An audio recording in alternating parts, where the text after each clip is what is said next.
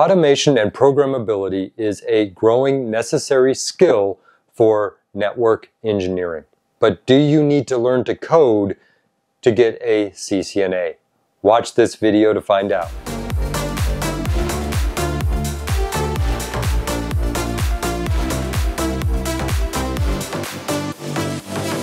Hi, my name is Rich and welcome to the Rich Tech Guide channel. And in this video, I'm going to cover the automation section of the CCNA curriculum. And we're going to go over why it was added, what is in that section, and do you need to learn to code to pass the CCNA exam? But first, if you like this content, go ahead and hit that like button. And also, if you're looking for more of this, check out my other videos around Cisco certifications. And while you're at it, hit the subscribe button as well. Why has this idea of learning to program or code for the CCNA come about? Well, this all stems from Cisco's certification overhaul in 2020. You see, prior to this change, there were multiple CCNA certifications, and each one represented a specific specialization. So you had the CCNA routing and switching, which I got back in the day, and that was considered the core networking CCNA. You also had other CCNAs like the CCNA Security, CCNA Data Center, CCNA Collab, and so on and so forth. Then, in 2020, Cisco just wiped away all of those CCNA certifications and replaced them with one single CCNA that was considered the general entry-level IT networking certification. Also, what happened is, if you go back a few years earlier, Cisco recognized a growing need for automation and programmability in computer networking. And so, to respond to that, Cisco launched an initiative called DevNet. And the purpose of DevNet was to give networking IT people the skills necessary and a tool set to be able to start automating and writing programs for their networks. So we've come right back up to 2020, and with this new CCNA certification, Cisco introduced an automation and programmability section to the CCNA. So if automation and programmability is part of the CCNA, then it must mean we have to learn to code, right? Not so fast. Let's take a look at the automation and programmability section of the CCNA. At the time of filming this, the CCNA curriculum is comprised of 6 sections. You have Network Fundamentals, which makes up 20% of the exam. You have Network Access, which is another 20% of the exam. There is IP Connectivity, which makes up 25% of the exam. IP Services, which is 10% of the exam. And Security Fundamentals, which is 15% of the exam. And lastly, Automation and Programmability for 10% of the exam. The first 4 sections, which make up 75% of the exam, all cover content around networking and the processes and protocols on the network. 75% of the CCNA exam has to do with networking because at its core, the CCNA is a networking certification. Then you have 15% devoted to security fundamentals.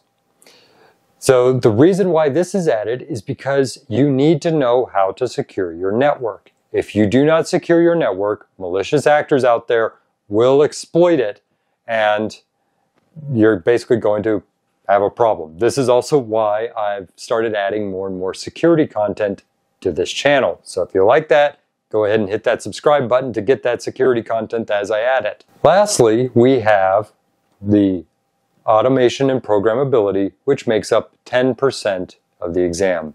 So, aha! That's where you need to learn to code, right? Well, let's take a look. Let's dive a little bit deeper.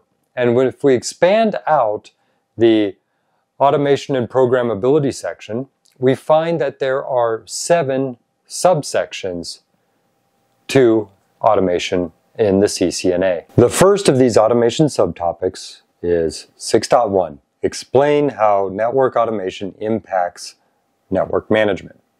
So I'm going to go over these on a high level, and this one is very straightforward. So on the one hand, you have a network with no automation, and so you want to make a change to that network or deploy a new device. You're going to have to go to every affected device on the network and log into it, and then issue the commands in the CLI to make the configuration change, and you go from device to device to device. On the other hand, you have a network with automation capabilities where you write out a script that has the necessary configuration changes and you deploy it to necessary devices, and it can be to the IP addresses or the host names, and the script runs, makes the configuration change, and you're done. Alternatively, networks that have automation capabilities will utilize a centralized controller, which brings us to the second subtopic, 6.2, compare traditional networks with controller-based networking.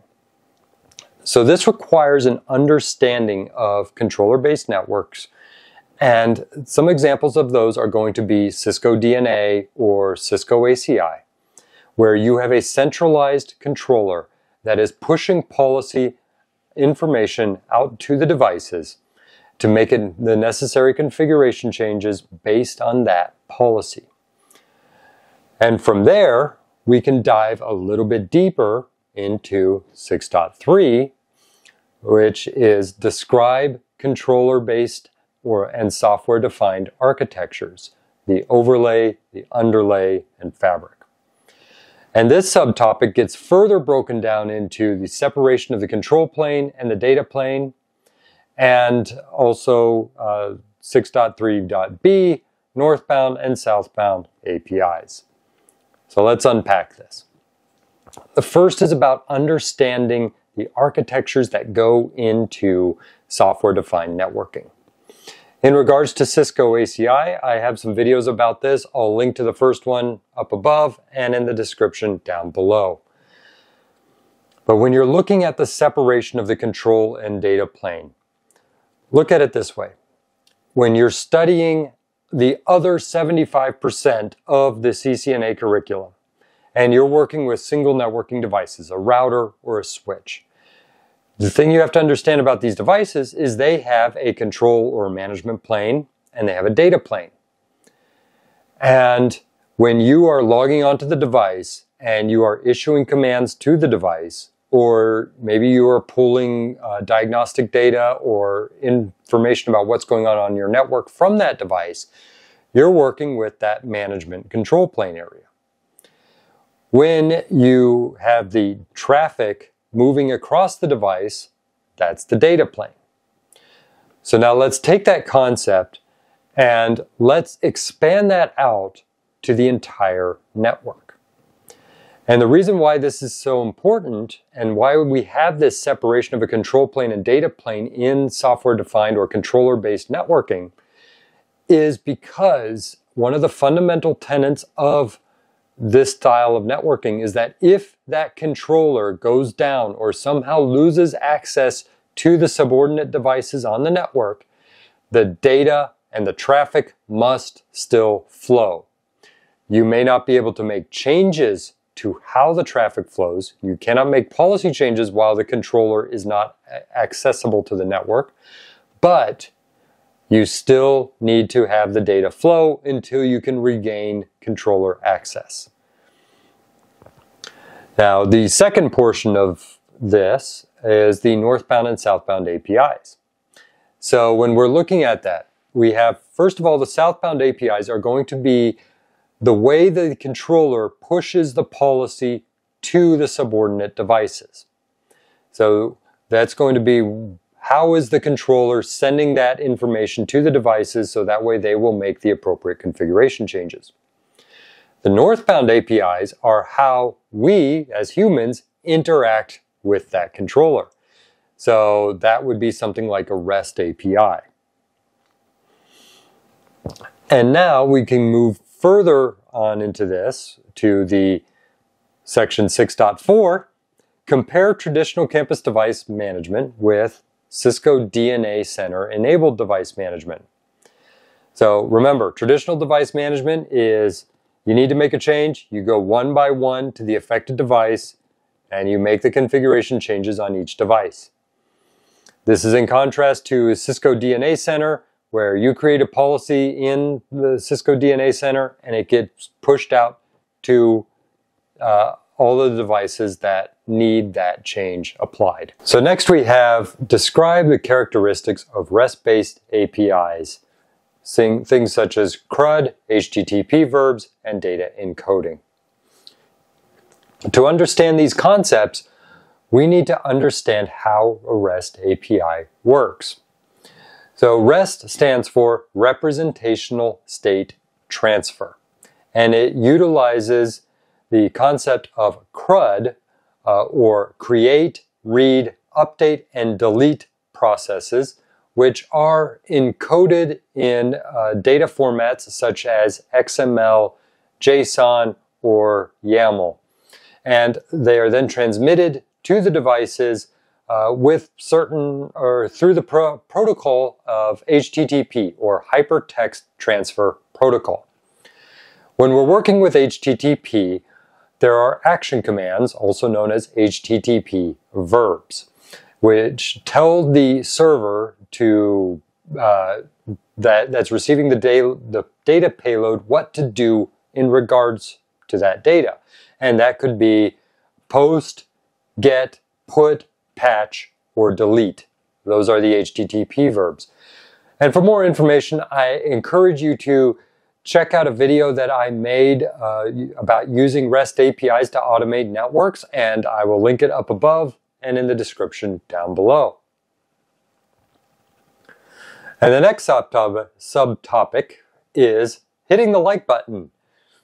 Just kidding, but really, if you are enjoying this content, go ahead and hit that like button if you haven't done so already. And if you haven't subscribed, what are you waiting for? Hit that as well. In all seriousness, the next subtopic is 6.6. Recognize the capabilities of configuration management tools or mechanisms such as Puppet, Chef, and Ansible. These are automation tools that you can use on your network to help make the automation an easier process. And this is important to understand the features, functionality, deployment, and differences of these tools. For one example, Puppet and Chef use an agent-based approach where you have to install some sort of an agent onto the devices that Puppet and Chef are going to manage and orchestrate or automate. On the other hand, you've got Ansible, which is agentless and utilizes the APIs of the devices that it supports. And then we get to the final topic of the automation section, and that's 6.7, interpret JSON encoded data. This is probably the closest you will come to actually learning to code for a CCNA. And it still isn't even that close. So JSON stands for JavaScript Object Notation. And despite its name, you don't have to know anything about JavaScript to be able to read JSON encoded data. So back in that 6.5 section, I mentioned 3 data encoding formats. Based on the topics listed, the CCNA places an emphasis on JSON. Most likely because XML is old and outdated and YAML is great for anything you want to be human readable, but JSON works really well with data automated operations and programming languages, in particular Python. But it does work across other programming languages as well. After going through all of these topics with the automation section of the curriculum, it's clear that you really don't need to learn how to code in order to get your CCNA. But if you're interested in coding as it relates to the CCNA, let's look at another Cisco certification that was also released during the CCNA overhaul of 2020. Okay, so by now we've established that you don't actually need to learn to code in order to get a CCNA. But understanding networking, automation, and programmability principles is key to understanding the networks of today and into the future. And that is why the automation section was added to the CCNA curriculum. But what if after studying this automation section, you decide you want to go deeper? You want to learn to write that code. You want to write those scripts to do the automation. Well, Cisco has a certification for you, and it's called the DevNet Associate Certification. And it was launched at the same time as the CCNA overhaul. So let's briefly take a look at the exam topics for the DevNet Associate. And it's very clear that the curriculum for this certification has, for the most part, flipped the CCNA curriculum. The DevNet certification has only 15% focused on network fundamentals, with the bulk of the exam, 85%, focused on automation. Furthermore, if you dive into the subtopics, you will see phrases like construct a Python script or construct code to perform a specific operation. So if you're learning to code and you wanted to apply it to networking, the Cisco DevNet Associate is the certification to focus on. And once you have achieved that certification, you can progress further down that path with the DevNet Professional and DevNet Expert certifications.